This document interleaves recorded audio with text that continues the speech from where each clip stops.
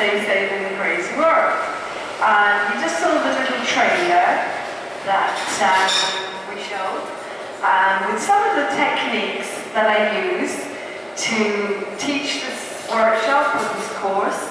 There are about 10 different techniques, and I use them on a daily basis in order to be able to get on with my life, in order to be able to stay sane with this head of mine, as you heard. But today, here in the front room, and it's Mental Health Week UK, I'd like to give you one technique in particular, which I feel is going to change your life completely. And anyone can use this technique. Now, I learned this technique from the 12-step group, so I can't really say that I invented it, unfortunately. But I learned it from 12-step groups, and if you use this on a daily basis, it will help you stay healthier, more relaxed, and basically saner, more balanced as you're dealing through our chaotic life. So the name of this technique is HALT. H-A-L-T. HALT. Okay, so what does that mean? What does HALT mean? Okay, so H. Don't get too hungry. Okay? So you're not going to get hungry today because you've got the front room and you've got food. I always pack sandwiches with me because I'm gluten-free. But if you get too hungry, guys, your blood sugar may drop. And if your blood sugar drops, then your head will go all over the place. And it won't be that easy to cope. You know, so make sure you have like little bits of food through the day. My mother, bless her, used to say that you need to eat like a king at breakfast, eat like a queen at lunch, and a pauper at dinner. Now it's really interesting that I've been to Buddhist retreats, and after 4 o'clock you stop eating because the body metabolizes food a lot easier earlier on in the day. But you need to eat. You need to keep your blood sugar at a normal level. Don't have too much sugar because then it spikes up and goes down very quickly. So maybe a piece of fruit, something healthy. So that's the H. Don't get too hungry. Now A. Don't get too angry. Now, I'm a bit of a rageaholic, and that's why I go on stage and I get rid of it. I do breakdowns on the stage.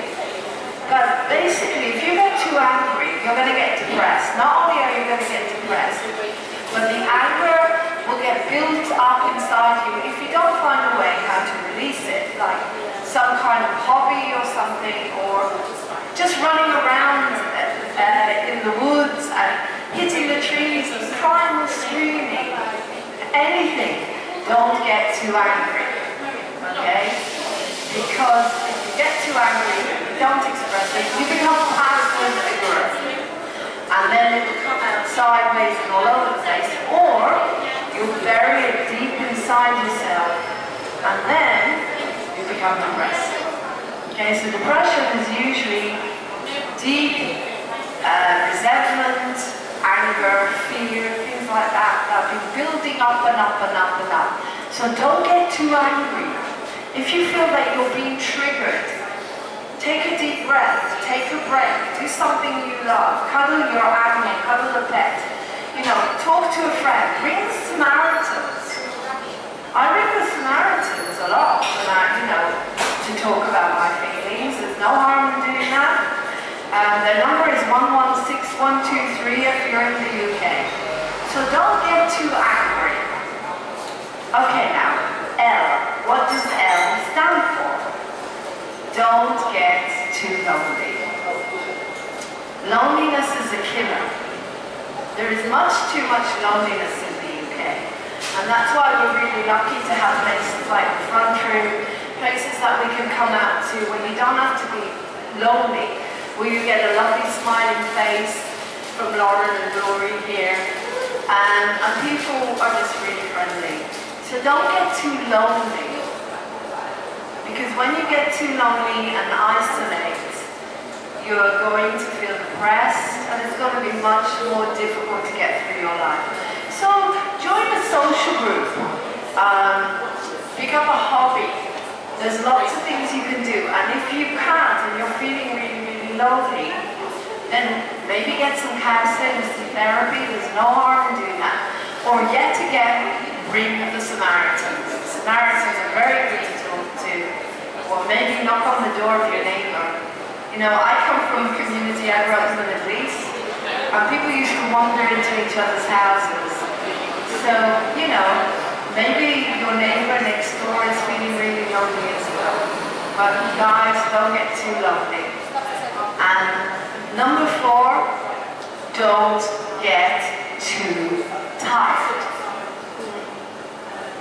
Now, if you get too tired, you'll get sleep deprivation, and your head will not be able to cope, your body will be exhausted, and it'll be a lot more difficult for you to get through the day. So if you get too tired, you're not going to be able to function the way you'd like to function.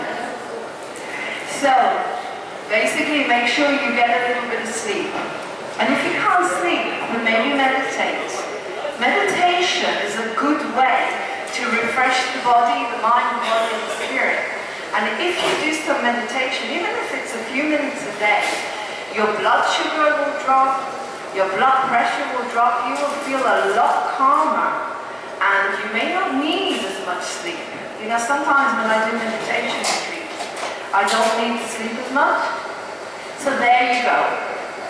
One technique that encompasses 4 factors, very, very important factors, that if you or anybody you know use them through the day, through your life, you'll find it easier to cope. Don't get too hungry, too angry, too lonely, or too tired. And that's how to stay sane in a crazy world. Anyway, one of the things that I do, thank you, has anybody got any questions? You got a question? How did you find hope? Whose idea was hope? How did I find hope? Hope, yeah. Okay, well, I wish that I had created hope, but I didn't. I discovered hope in the 12-step group. Where people go to learn the 12 steps. I had an eating disorder and codependency, and that's where I learned H-A-L-T, HALT. So does that answer your question? How did I discover HALT? Any other questions? Does it help to stabilise mood? What, HALT? Yes. Well, I would have thought so, because if you don't get too hungry, too angry, too lonely, or too tired, you're going to be more balanced. If you eat properly and you rest, and you're going out and being with people and doing something that you love, and you're not building up your anger to the point where it blows up, then of course it's going to help you move in some way, I would have thought. Okay, we're going to go on to the cards, how to stay sane in a crazy world. I created these cards for people. You can get them here if you want, they're £10 a packet, but there's got a lot of great wisdom in them that you can use during the day. They're not angel cards, they're down-to-earth cards that can be used. So let me choose a card. Or would you like to choose a card? Want to choose a card? Right, you choose a card. Right, we're going to choose a card, and then we're going to read what the card says. Laura, would you like to choose a card? Lauren's coming to choose a card as well. Thank you. Are you? Yes. Okay. If you sit down, you can start the deal with them. I'm so sorry. Okay, I did it. Right. Okay, so choose a card, and then we're going to have a quick chat about how this may refer to you, because it's your uniqueness. We'll choose the card that's right for you. Okay, go for it. Right. Are you happy to be on video? I'm What did you choose? What do I read out? I tell you what, read it to yourself first, and then say, hopefully this is going to mean something to you. Because basically the cards are common sense, down to earth, daily things that you can do to help you have an easier day.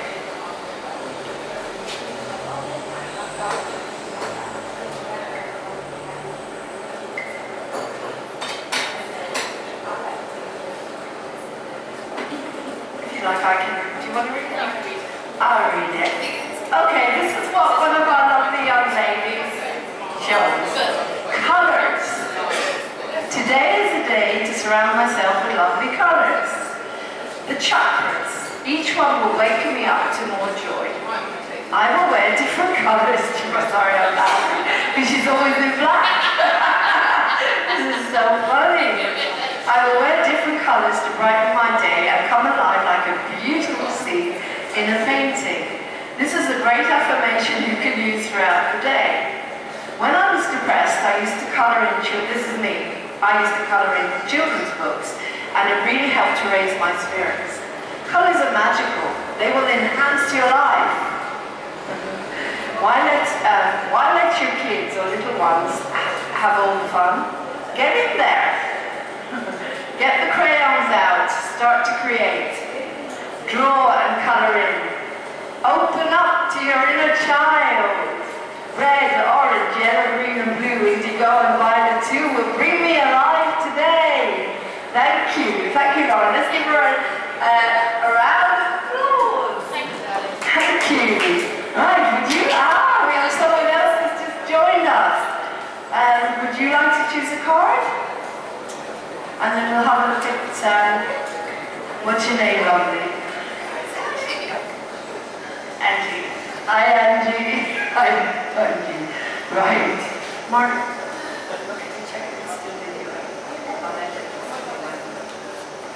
Right, so we have another young lady who's just joined us and chosen a card.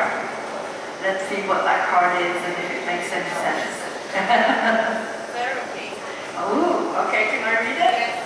Like, oh, do you want to say? No, you can read it. I'll read it? Okay. This card is therapy. I created these cards for people who, like me, sometimes struggle, who may need, at times, to ask for a professional to help them. So today, after choosing this card, your intuition may be telling you that you need a bit of help. Therapists are great. As you can sit and talk about your problems, they will validate you and help you feel supported and safe. I see a therapist once a week since I lost my dad. There were times when I saw one more than that because I really needed it. In the therapeutic community, we have therapy twice a week. You're worth it. Sit with it. Sit with yourself today and ask yourself if this is a good step for you. A good caring therapist may take the pressure from my family and friends and help me to let go by easing my mind and heart. I couldn't read that. Anyway, guys, that's how to stay sane in a crazy world. And stick with us for more. Coming up